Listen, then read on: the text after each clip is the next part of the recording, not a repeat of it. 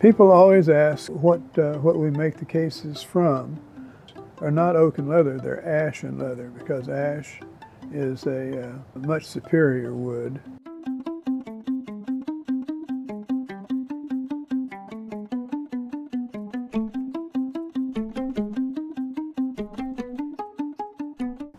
The old originals were made from English white oak. That's disappearing all over England, at least the stuff that's pretty enough to have some grain and so forth. The new ones I've seen coming from England should be ash.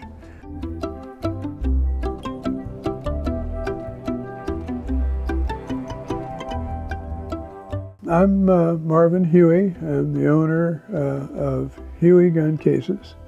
Have been for 45 years.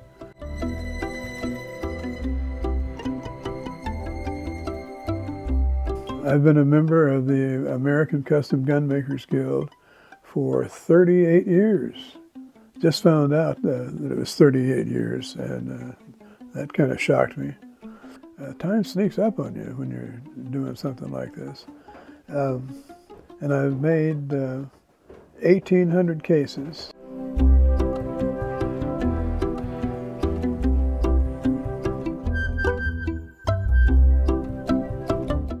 One day I bought a Wesley Richards takedown bolt-action rifle, and it was in a ratty old case that I was ready to throw out.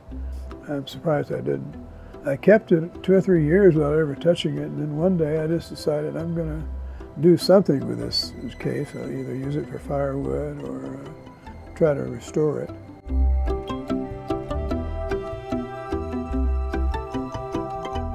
I spent probably a year off and on restoring that case, and I learned a lot about it.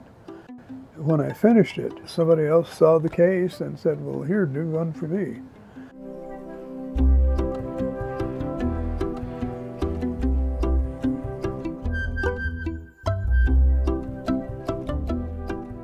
He brought me a beautiful vintage English oak and leather case, which was the world standard at the time.